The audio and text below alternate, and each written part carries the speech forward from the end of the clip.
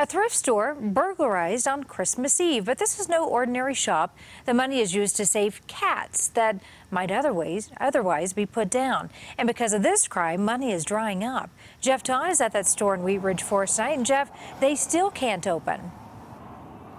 Karen, the sign on the front says it all. They were broken into on Christmas Eve, and they are still waiting for management to fix this door. We've been told before they make about $100 on a good day.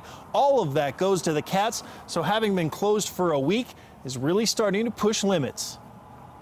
This is Raven. She's 11. She is absolutely lovely. We call her our fur model. Angels with Paws isn't your normal shelter. They specialize in finding homes for hard-to-adopt cats.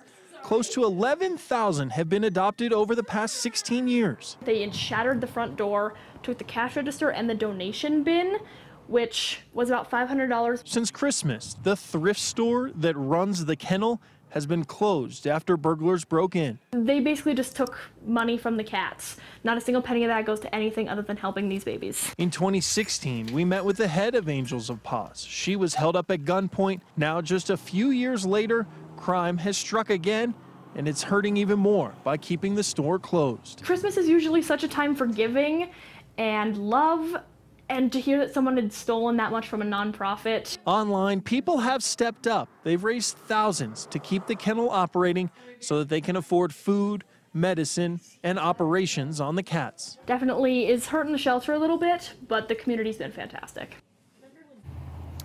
With another holiday on the horizon, it's unsure exactly when that door will get fixed. The community has given a substantial amount of money, and the hope is that they can get a beefed up security system here. Anybody willing to help this organization? We've got ways for you to do that on CBSDenver.com. We're live in Wheat Ridge tonight. Jeff Todd covering Colorado First. All right, Jeff, thank you.